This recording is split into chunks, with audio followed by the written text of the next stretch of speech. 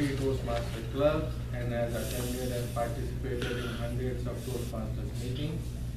This speech is given in conjunction with Tracy's speech to help new Toastmaster members understand how Toastmaster works at its best. Both speeches are being recorded and will be available on the club website. The title of Joy's speech is It Takes a Village. Joy Gaylord, It Takes a Village.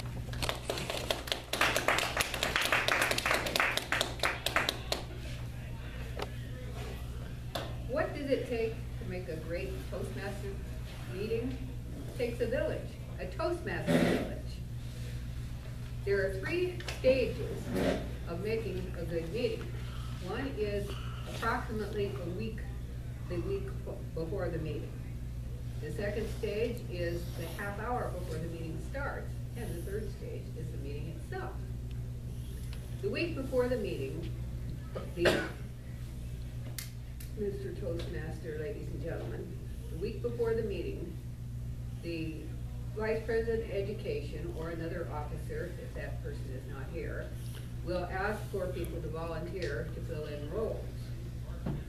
This person will have already checked to see who has already signed in for things so that nothing is duplicated. And they try to fill as many roles as possible, particularly the important, the major roles such as Toastmaster, General Evaluator, and Speakers, and Table Topic Master. Now, this is not just done by the Vice President of Education. Obviously, people have to volunteer. So a lot of people are participating in this stage. Then during the week, the various participants are doing their own preparations. The speakers are working on their speeches. They not only prepare a speech, they also prepare an introduction. Ideally, an introduction should give your name, your Toastmaster ranking, if any, and the project and manual that you are working on for this particular speech. It may include how long you've been a Toastmaster. That's optional. It should also include any background information that will show that you are qualified to speak on this subject. For instance, my introduction mentioned that I've been a Toastmaster for 26 years and have attended hundreds of meetings. If you were giving a speech about building something, and you're a carpenter, or you have built the same item yourself, that would be a good thing to put in your introduction. The idea is to have explanations in the introduction so that you can launch right into your speech when you get talking without having to explain why you're qualified to speak on the subject ahead of time. The grammarian will look for a word of the day. Now, ideally, the word of the day would be one that maybe you have heard or read but weren't quite sure what it meant, or one that you know what it means but you heard it misused. It's better not to have an obscure word. It may sound like a lot of fun to pick a word like defenestration or anti-disestablishmentarianism. But the ideal word should be one that people can actually use when they're speaking, because the purpose is to increase our vocabulary. The table topic master will pick a theme if that hasn't already been done. We'll notify the Toastmaster so that it can go onto the agenda, and prepare questions to go with the theme. And miss anybody? The person who is going to be leading the pledge and inspiration will find some inspirational message that they want to quote or read, or come up with something on their own if they want to do it. All this is done during the week before the meeting. About half an hour before the meeting, or maybe a little earlier, the Sergeant at Arms arrives in time to have the room all set up before the meeting starts. Everyone else arrives in time to take care of any business they need to do before the meeting starts, so that we can all be in our seats ready to start at 7:15. Now, some of the business that has to be taken care of ahead of time relates to the speakers. The speaker will give their introduction to the Toastmaster. You may have already posted it on the website or sent it to the Toastmaster. It's a good idea to print a copy and bring it anyway, because the Toastmaster might not have remembered to bring it. also need to find out who your evaluator is, give the evaluator your manual, and make sure they know which project they're evaluating. You can do that by either bookmarking the manual or opening the page to the exact page they want, just to make sure the page for evaluation is the page before the beginning of the next project. Sometimes when it's open, an evaluator will think, oh, this is the project I'm doing, and evaluate the one that was not intended to be evaluated.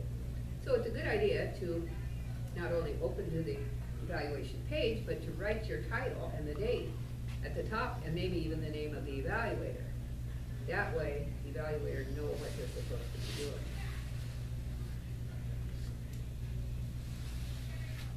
Just checking to see if I've missed anything. The Toastmaster will arrive in time to distribute agendas, which she will have printed up earlier.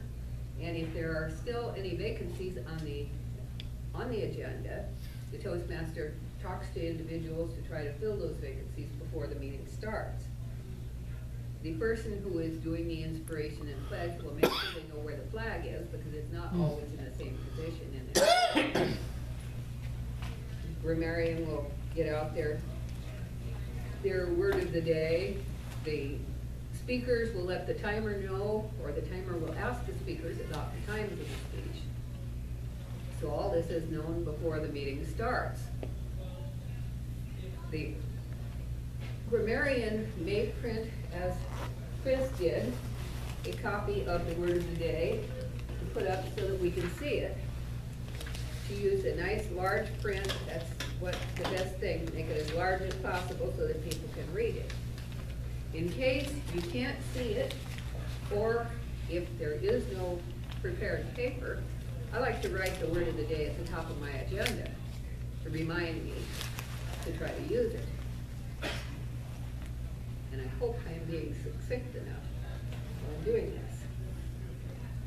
Once it is 7:15, the Sergeant at Arms comes to the lectern, raps the gavel. At that time, all conversation stops. Now, ideally, in a perfect meeting, nobody is speaking during the meeting except the person up here or someone that person calls on, such as a participant to explain their duties. If you absolutely have to communicate with somebody during the meeting, then write a note. Talking during the meeting is very distracting. We do that. So everyone pays attention to that. The Toastmaster will introduce the person to give the inspiration and pledge, who will come up and have been already prepared. And you'll know if they're reading something, they have it out. If we are reading something or we're using equipment, it's set up ahead of time. We don't delay the meeting, we do that. The Toastmaster will also introduce the visitors. Now this is something that we sometimes get confused about. We know we have a lot of applauding in a Toastmaster meeting, but people are not always sure when applause is appropriate.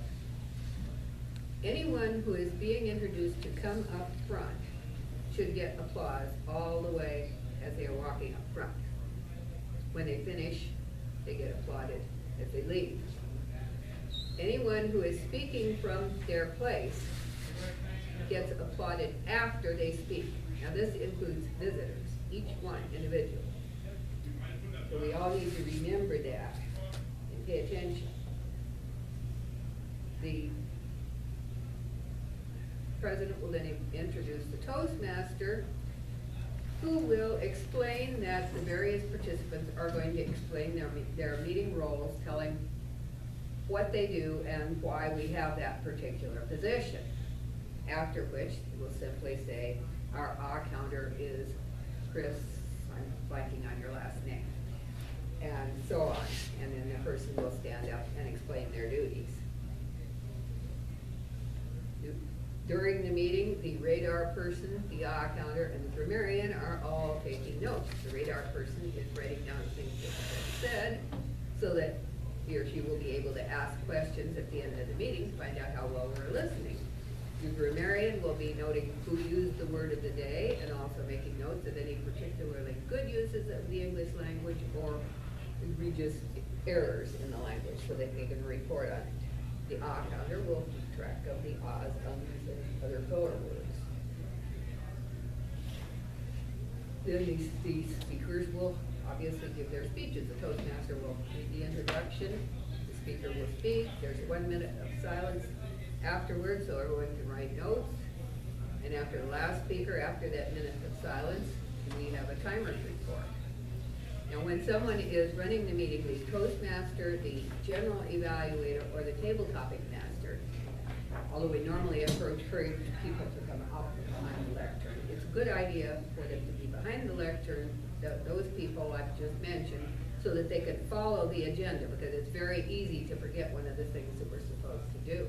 And to make the meeting move smoothly, we should do those things in order. The table topic master will give a very brief explanation of the topic, and then ask a question, and then call on a person. That way everybody has a chance to start thinking of what they would answer if they're the one called on. The evaluators, of course, take notes during the speeches so that they can give their proper evaluation. But again, everyone is doing this silently. So as you can see, there's a lot that goes into making a meeting flow smoothly. It seems like maybe one person running the meeting, that's the person responsible. But that isn't the way it is. It takes a village. It takes a Toastmaster village to have a great Toastmaster meeting. Mr.